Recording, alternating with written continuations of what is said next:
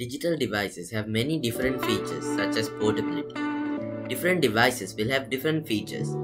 Let's take a look at some of them now. Portability.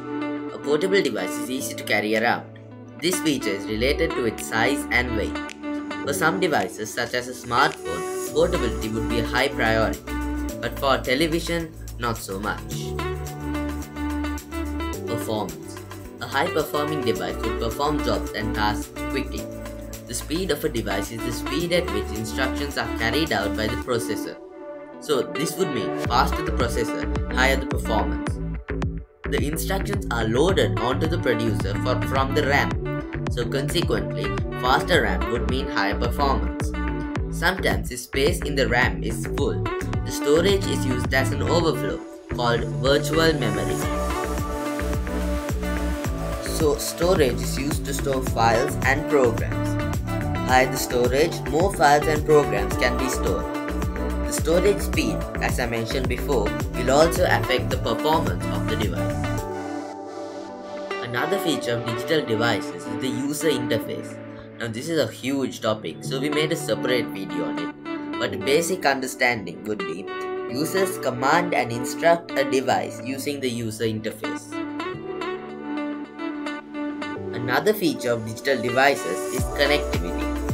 Data can be shared between devices using wired or wireless connections. You can also use connectivity for software updates or backups. Wired connections are usually faster and more reliable, but many prefer wireless connectivity due to the portability it offers.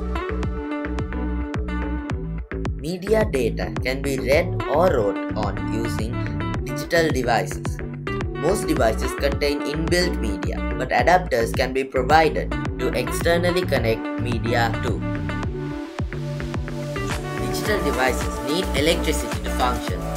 Lower energy consumption in mobile devices would mean a longer battery life. Due to economic problems, a lot of pressure is on the manufacturers to become more eco-friendly and to create devices that need less energy. Most PCs allow installation of additional components. They may have an expansion slot or ports such as USB port. Another feature of digital devices is the digital security features. This is another huge topic, so we will be discussing it in a separate video.